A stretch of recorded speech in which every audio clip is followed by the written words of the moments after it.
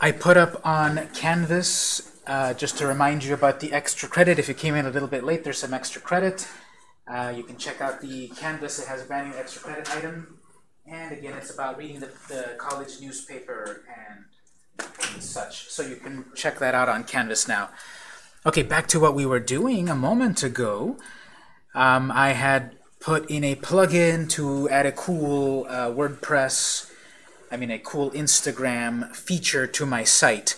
Now, every plugin will be a little different. It'll have different purposes. It'll have different setups and all that good stuff. So you'll have to explore each of your plugins to see how they work specifically. Let's go back to look at something here. If you go back to Dashboard, if you're not at the dashboard, let's go back to Dashboard and let's go back to the Instagram feed plugin. Since that's the one we've got installed, the Instagram feed plugin, I'm going to look again at display your feed. This is reminding you here, copy and paste the following shortcode directly into the page, post, or widget where you'd like the feed to show up. So a moment ago, we created a brand new post, and we copied this little bit of code. It's called a shortcode. We pasted this little code into the post, and then the post was visible on my site because right now I have not changed the default of my site. My site is again a blog style of site. So it appeared there. Now if I add a new post, it's going to push this one lower. That's the nature of posts, that the newest one will push the older ones down. So I might not want that. I want it to be maybe a little more static. So we have two other ways.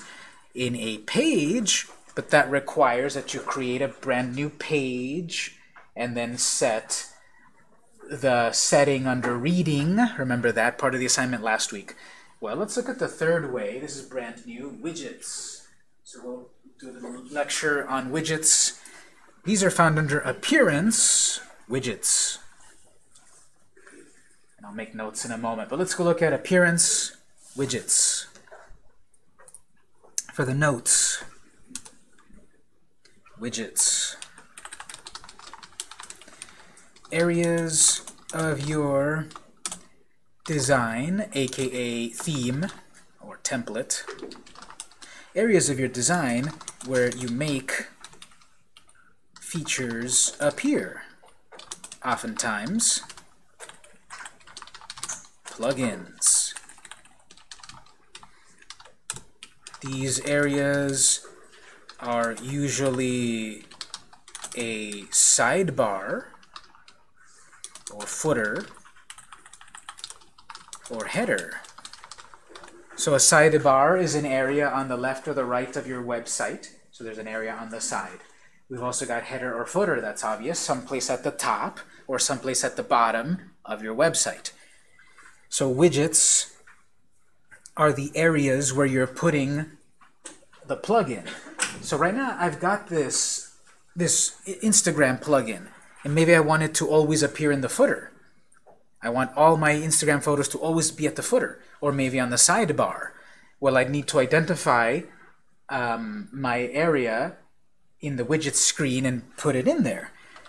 At the moment, we are all using if you're using the storefront theme, you should have then on this screen here an area as a sidebar, as footer, column 2, 3, 4, and 1.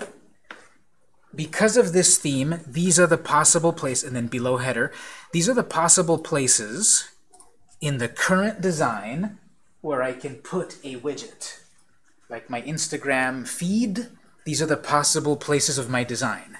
If I was in a different theme, let me just show you this. I'm going to go back, don't do this, but I'm going to do this. I'm going to go to 2019. I'm activating 2019. Now, when I refresh this, these are the places where I only have one footer. On the 2019 theme, it only has space for widgets to appear in the footer. So based on the theme, you're going to have different widget areas. So once again, I'll switch back to Storefront, refresh that. Storefront has a sidebar below the header, footer 1, 2, 3, 4. So making a note on that. Depending on your theme, I'll make it nice and big. Depending on your theme, you have various widget areas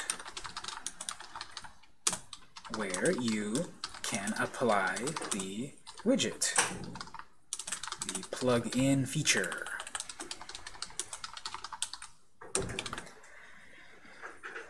So the short answer for the moment is that we are locked into, based on the theme, where we can put a plugin, aka widget.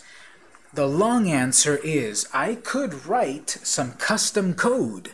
I can write some HTML custom code to create my own area in the design where I want to put something exactly where I want. But that again requires to go over to the theme editor where it says, hey, be careful here, you're about to edit some hardcore settings and code of your site. And then it's, okay, here it is. There's your code. Write whatever you want. We did 3 weeks of coding, and honestly, none of us are pros yet, unless you have taken other classes. So I would not try to go through the route of editing the theme editor code. But if you know what this is and how to edit it, great. Go in and go to the perfect spot, write your code, and then you will be able to sort of like create your own areas of the design. The great thing about WordPress is that it's based on themes, but the bad thing about WordPress is that it's based on themes, meaning that if I selected a theme with 6 areas, those are the 6 areas that I have, the end, unless I want to do the hardcore coding to change it. Well, maybe I'll just go with a different theme that does have the 7 areas that I want and the right type of design and so forth. And I can still customize a theme pretty well based on the customized screen. But if I want like the full power, I go to the theme editor.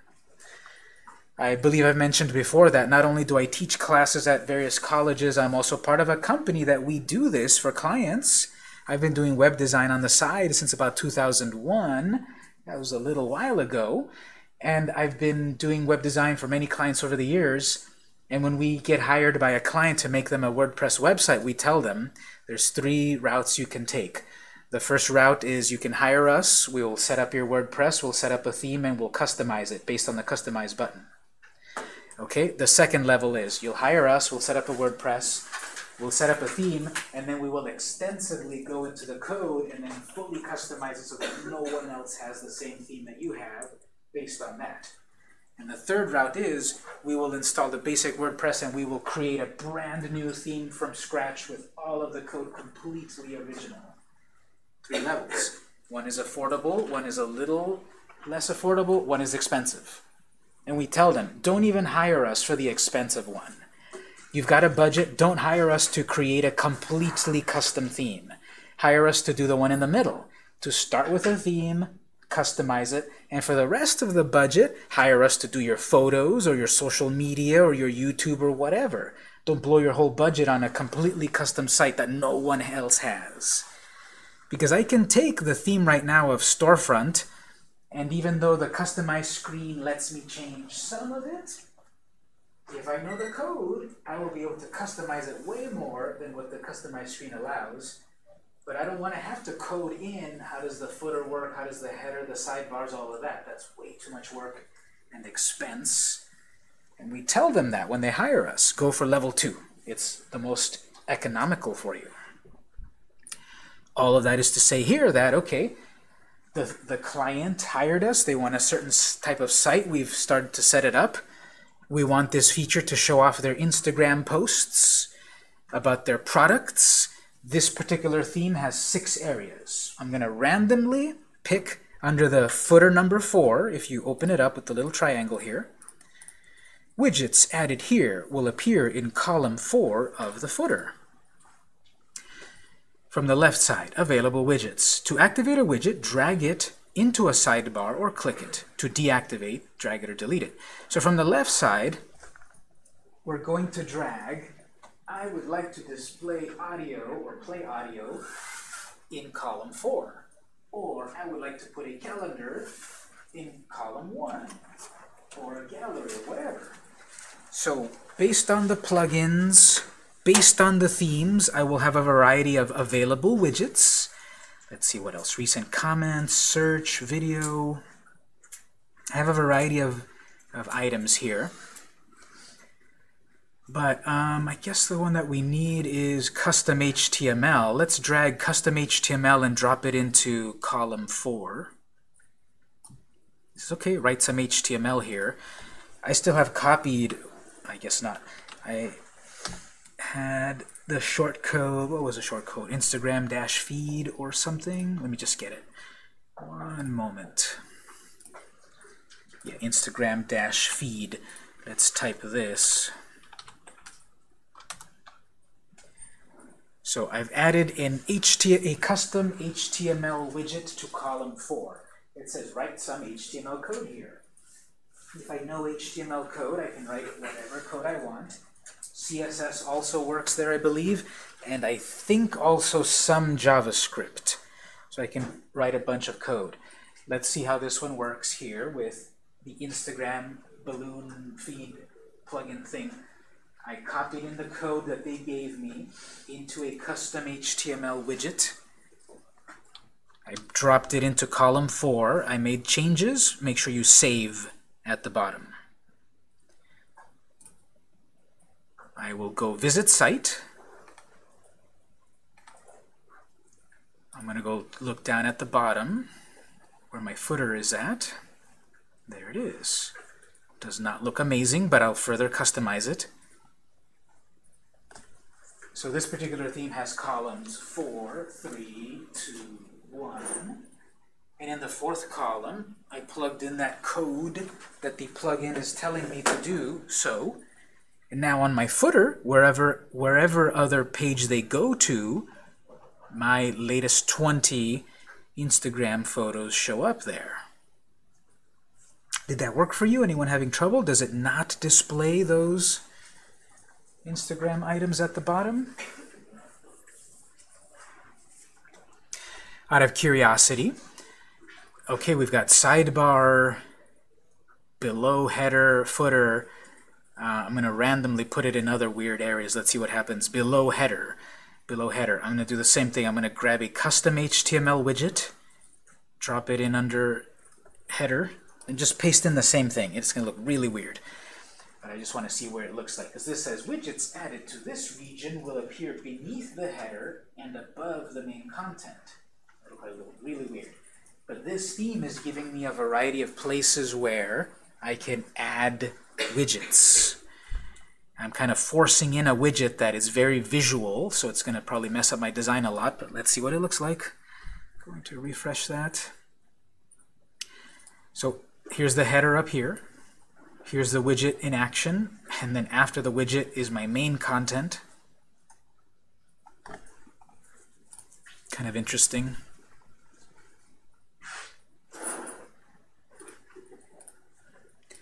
Let's do this. Instead of, I'm still here in the below header.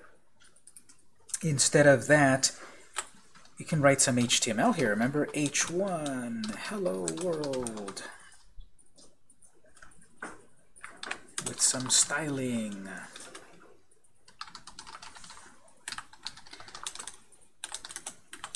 So if any of this looks familiar, I'm writing some HTML plus some CSS.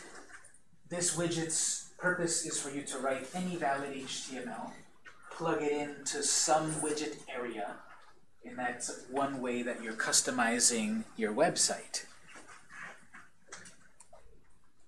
We'll look at many more as we go on. If you want to try this out as well, if you remember some HTML or CSS from before, try writing it out. JavaScript should also work here, I believe. I think if you want to throw in some JavaScript, you have to first put the script tag.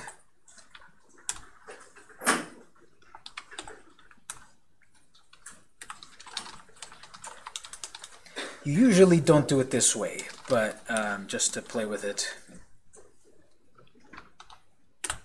I'm just showing here that this custom HTML widget added to a widget area can give you a lot of features.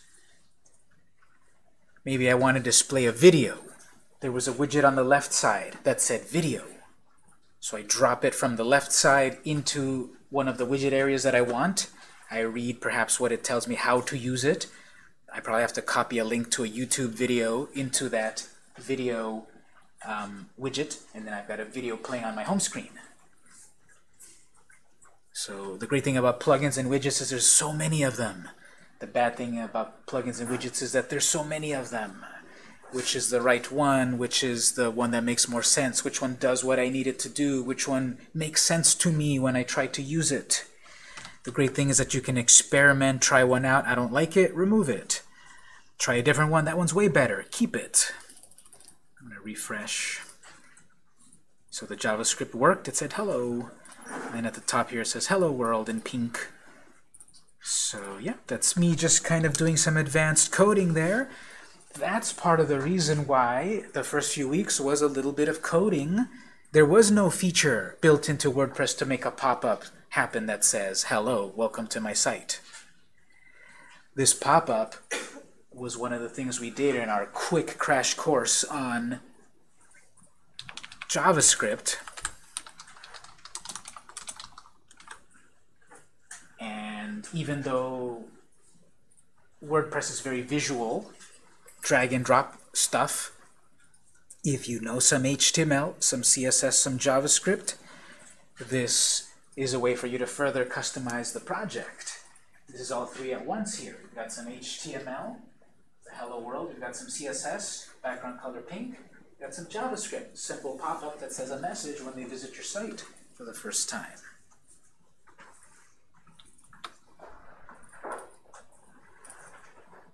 And that's because I'm tapping into the power of widgets. Based on your theme, you might have different widget areas. Based on your theme, it may recommend more plugins.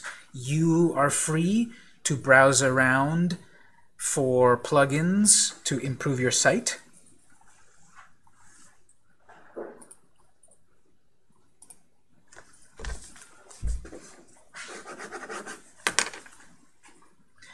Plugins are the way to further customize your site.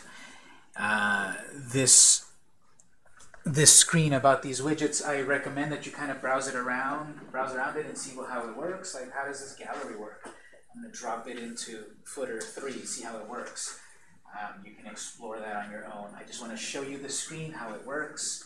I've added this stuff. Maybe I no longer want something in a footer. Let's just say, as an example, watch this. If I drop audio over here, if I no longer want a widget in a widget area, there's two ways to remove it.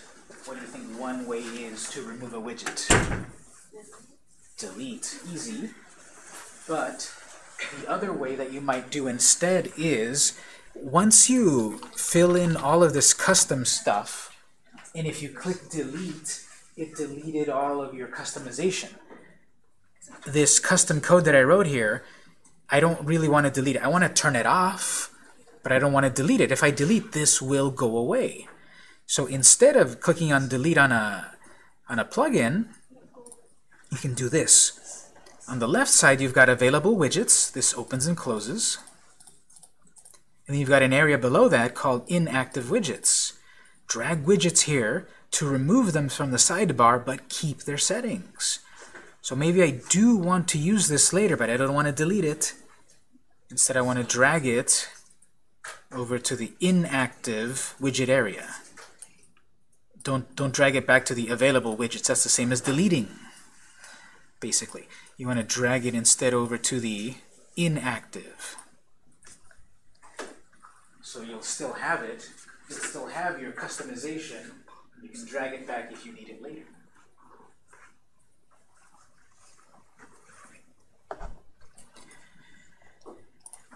Putting that on the notes.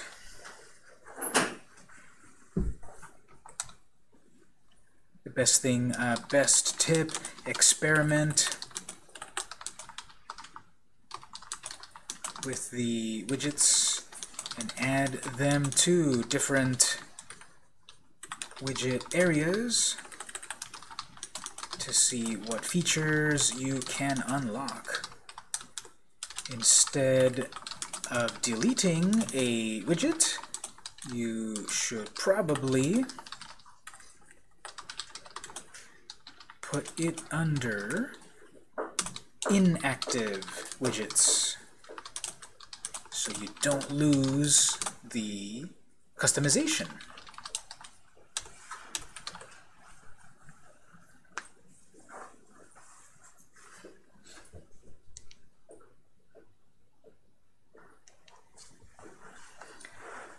Okay.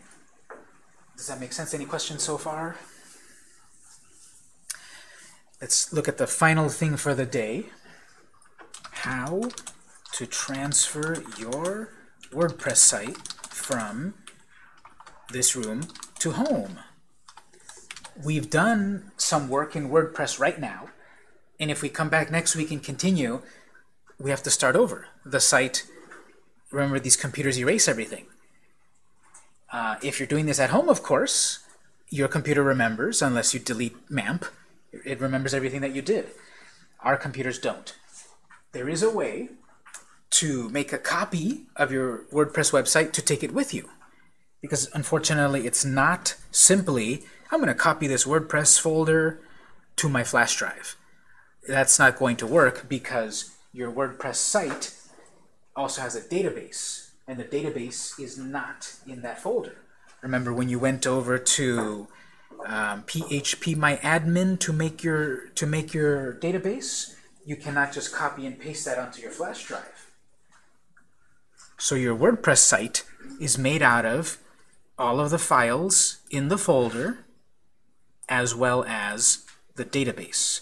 We need to package all of that together to take it home with us. Wouldn't you know it, there's a plugin to let you do that.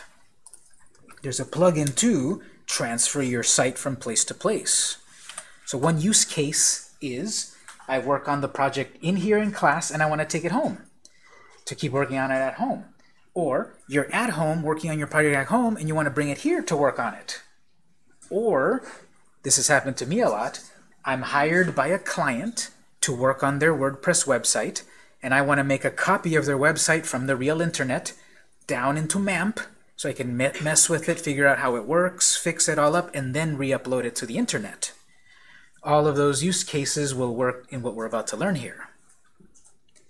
Using a backup or archiving plugin, you can make a copy of all the files and database of a site so that you can transport it. There's lots of plugins that do this. Here's the one I recommend.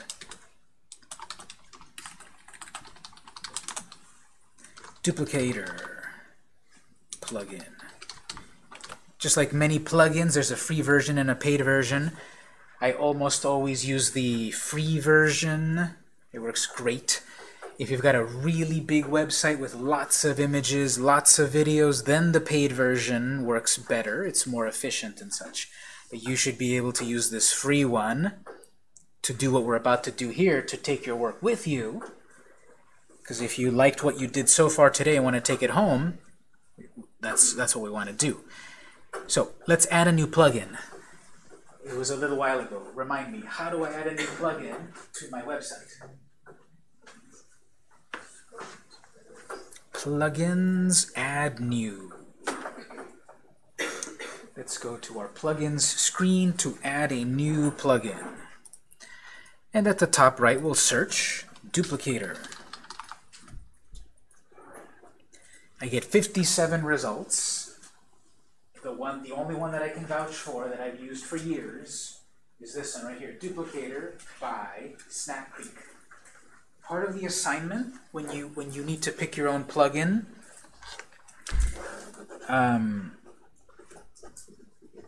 is you need to tell me what the name of your plugin is and the author. Who was this created by? When you do your assignment, you have to note the name and the author. Because there's lots of plugins out there, and unfortunately a lot of them have the same name because one plugin gets popular and someone else borrows or tries to jump on the popularity and they'll call theirs something similar. So to differentiate them, you also need to know the author. This is the one we want here, so click Install. and then activate.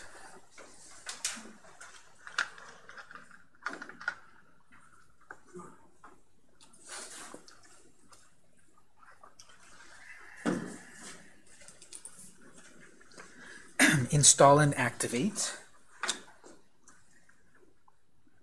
As I said earlier, when you install a new plugin, you have to kind of hunt for it.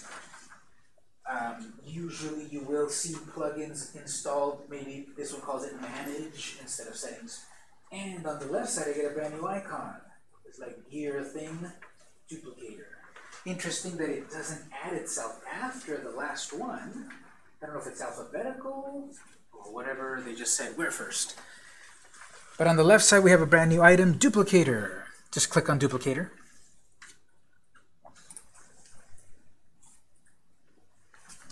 So let me give you the big idea of what we're about to do, and then we'll do it step by step.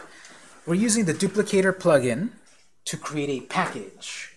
This package will compress everything that your website is into one zip file, including the database.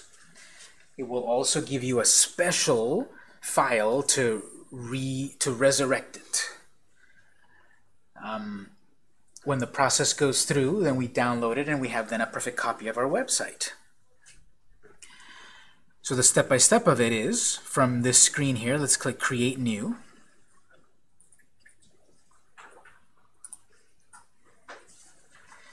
There's a bunch of settings that we can set. All of the defaults will work just fine 99% of the time. This is going to put a date and the name of your site. You can change it if you want, just leave it how it is. Nothing of this you also need to change usually. Just click Next. So no changes here. Notice we have step 1, step 2, step 3. Step 1, no changes.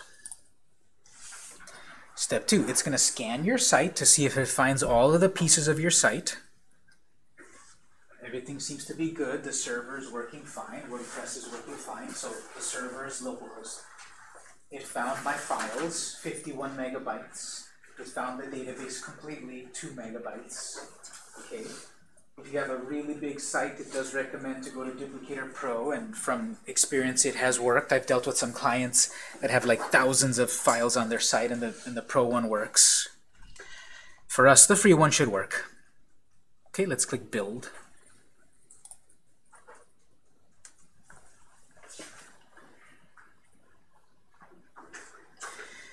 So this is going to scan your folder, grab every piece of your site, grab the database. Depending how complex your website is, it may take a little bit or it may take longer. Mine took 11.79 seconds. Did any of you go faster than that? How much did you get? 10.05. 10.05. Great, you get 10 points extra credit. Just kidding. So depending on how complex your site is, this might take a little bit or a long time. I've had some that do take like 45 seconds, 60 seconds when it's a bigger site. Okay, what we need to do here then is, this is going to give us 2 files. The zip file where all the 50 megabytes have been compressed down to 18, and the installer file to bring it back to life. I need both of those. Now I noticed that when I click on the one-click install, it doesn't always work because of the pop-up blockers or something. So I would just be safer here. Click to download the installer, click to download the archive. These 2 files that I'm, quote, downloading, even though I'm not really on the internet, these 2 files that I'm downloading, depending on your browser, I want to put them on my flash drive and take them home with me, if you want to keep a copy of today's work. If you don't for next week, that's fine. You can install the whole site again and start again. That's okay. But if you want to take this with you, you can probably email it to yourself or upload it to your Google Drive from the college. But I clicked on the installer. Do I want to open or save it? I want to save it. And then I'll click on the archive. That pops up. Do you want to open it or save it? I want to save it. It's probably going to run the security scan for a moment. It'll download somewhere. Running security scan, so just keep waiting.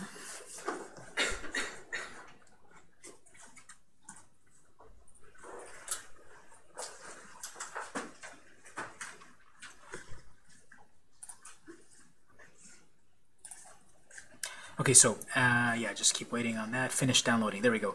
When both of them have said finish downloading, you can open the folder. I think this downloads to the desktop or maybe the downloads folder, wherever it downloads. That's why I click open folder. There it is. It went to the downloads folder. So my site right now has been downloaded like this.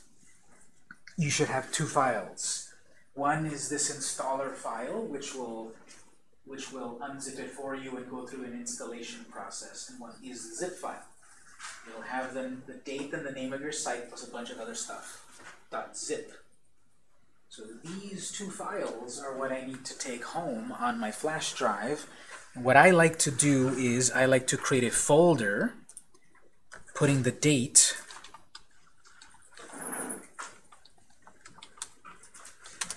I would recommend create a folder and then put both of those files into the folder. Read them both.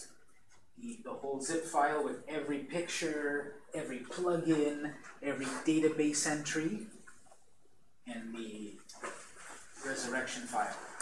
So both of these into the folder, and then that folder I'm going to put it on my flash drive.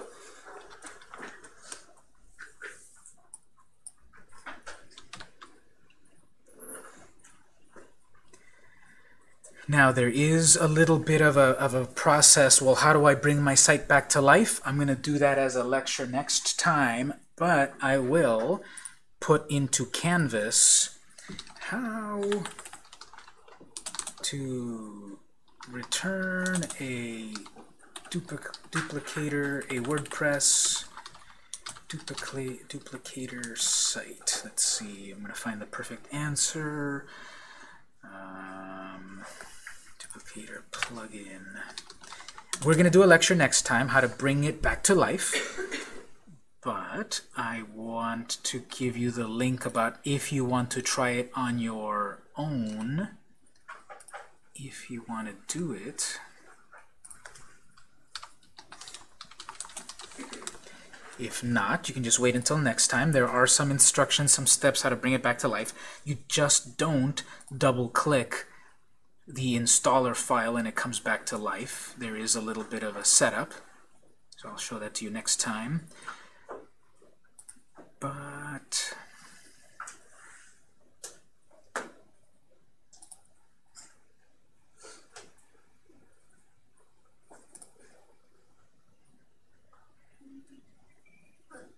Victor, did you point out that they're going to need their username and password? that's kind of obvious if you want to log back into your site. I know, but with the duplicator, you kind of need the. Well, actually, no, because it can create a new one. Never mind. Yes.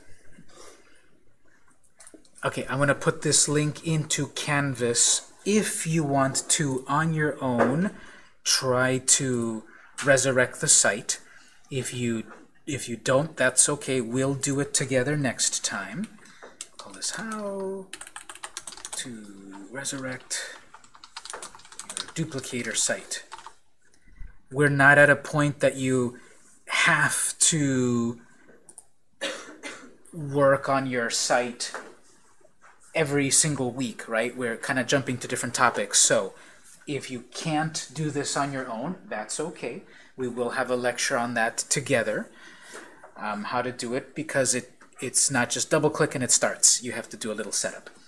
If you want to read that on your own, you could, but we'll have the lecture together. And this is going to be a valuable thing to do because, again, what if I want to take my project from home and bring it in here to work on it? You use Duplicator at home, copy it to your flash drive, bring it here. Then we'll see how to resurrect it. If today, what you did today, you want to keep and take home, you need to use Duplicator to make a copy and then take it home and then resurrect it following the steps there. We'll do it together next time. Another case, what if I'm working, what if I got hired by someone and they want me to work on their WordPress website? I'm not going to just log into their victorsbakery.com on the internet and start messing with it. It's going to be live. Everyone's going to see the changes. I might break something on a live site.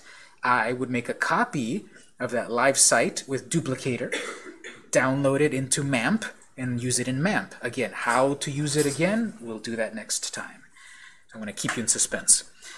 So, as long as you were able to use the duplicator plugin to make these items here and download them, you're good. If you needed help with that, we'll have some lab time now. You'll have time to start to work on your assignment due by Friday. Remember, I changed up a little bit of the details. Make sure you check the details to get the full credit about the plugin assignment. We'll have some time to work until you need it, until about 4:30. Lab time tomorrow also, 4:30 to 6:30, and Friday, 12:30 to 3. General questions on anything? All right, if you want to get the extra credits of printing out your banner in color, you can do so. If you want to do the extra credit of reading the articles, you can do so. Don't forget to sign in if you didn't sign in, up on the sheet right over here, legibly. We'll have some lab time if you need it.